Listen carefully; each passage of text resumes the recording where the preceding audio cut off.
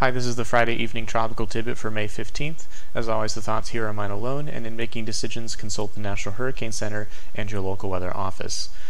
We're continuing to track Inves 90L here, our disturbance just southeast of the Florida Keys this evening. This has moved slowly northeastward from where it was last night near the North Cuban coastline, and this is going to continue slowly to the north or northeast tonight and tomorrow, ending up just north of the northern Bahamas by tomorrow night, and potentially up east of Jacksonville by sometime Sunday morning.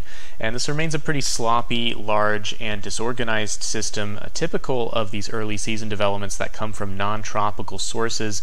We continue to have a large mass of rain to the east of this system. Again, the surface center is kind of here on the dry side in the southwestern corner of this whole region of disturbed weather, and the mid-level center of rotation is a little bit farther north over the southeastern Florida coastline.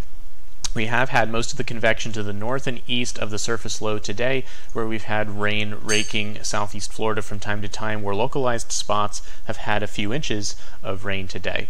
Now, as we can see on water vapor satellite imagery, the upper level trough over this system, which is a little bit hard to see here, but the axis of this upper level trough is beginning to move overhead of where the surface low is, and this is dramatically decreasing the strength of the upper level winds over the system, and therefore wind shear is coming down substantially lower than it was earlier today and yesterday, and this will continue through tomorrow, and our system will likely find itself in an area of much lower shear as it comes up east of the Florida coastline.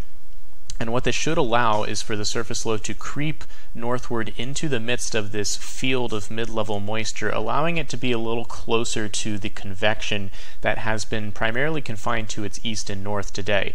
By tomorrow night and Sunday morning, we should see it more centralized with more convection around it on all sides instead of just to the east. And at that point, it may start to be able to look a little bit more subtropical.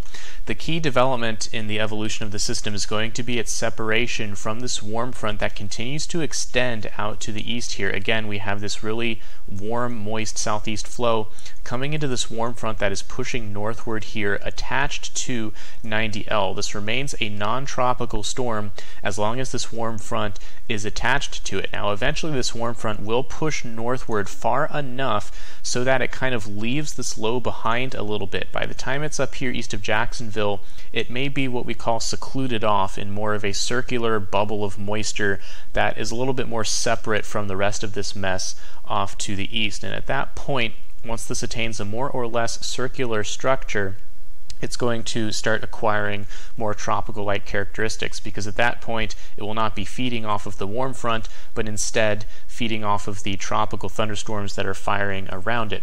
And at that point we may see this attain the name Arthur if the NHC considers it a subtropical or tropical cyclone.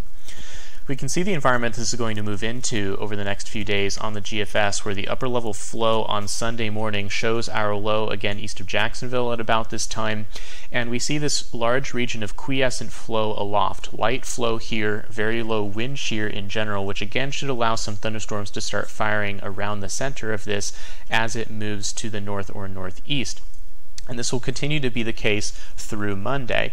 If we look at the mid-level moisture field on the GFS at the same time, we can start to see indications of this bubble of mid-level moisture starting to isolate itself away from the warm front off to the northeast, which is now pushed a little bit farther away from where 90L is centered. And again, at this point, we may start to see a more circular region of moderate to deep convection percolating in a scattered way around the vortex. The water does get colder as this comes northward, so we're not expecting a massive explosion of thunderstorms around this, and this is not likely to look like a typical tropical storm as it begins this process, but scattered convection around the circulation will likely start to make this look a little bit more like a subtropical storm than a non-tropical storm, and it will likely intensify gradually due to those thunderstorms beginning to form around the center. Again, the cooler water may limit this depending on exactly how much interaction it has with the Gulf Stream, which is a tongue of slightly warmer water, but still cooler than what it has down here near Florida and the Bahamas. In addition, as this cyclone begins to strengthen, this massive dry air to the northwest is likely to get pulled in and wrapped around at some point into the cyclone's circulation, and that may also play a role in limiting the amount of convection that can occur within the circulation. Between that and the cooler water, I expect that this will likely not rapidly intensify, but will likely gradually intensify on its way northeastward, making its closest approach to the Outer Banks of North Carolina sometime Monday afternoon based on current forecasts. Some models get this a little closer to North Carolina than others. This particular GFS run gets a little bit closer than most other models here, enough to bring the moisture field and some rain bands onshore as this passes off of the Outer Banks as what would likely be a subtropical storm here on this particular model. Looking at some of the other track models, most of them are pretty far offshore. The GFS in red here is the closest one to the coast, but this is not expected to make landfall on the eastern seaboard and is currently expected to be offshore. It's just how far offshore is really the question. Could it be close enough to bring some rough weather and rain banding and gusty winds to the beaches of North Carolina? Very possible, but it's equally possible that this is far enough offshore that there is no rough weather of any kind except for potentially elevated swells and rip currents near the coast. This will continue northeastward after that point and may become a non-tropical storm once more as an upper-level trough kind of comes into New England and interacts with the storm on its way northeastward. So in general, this continues to be a disorganized slop for the moment, with rain continuing over southeast Florida and the northern Bahamas tonight, likely ending in Florida sometime tomorrow as the system starts to pull northeastward, and will potentially bring no more impact to the U.S. with the exception of coastal North Carolina, where it's possible some rough weather could occur if this tracks close enough, but at this point it's still uncertain just how far offshore this will track. So we'll keep a general eye on this throughout the weekend. Stay tuned to your local NWS office for details on any local impacts to you. For now, mostly beneficial rainfall in parts of Florida that need it. Alright, that's it for tonight. Thanks for watching.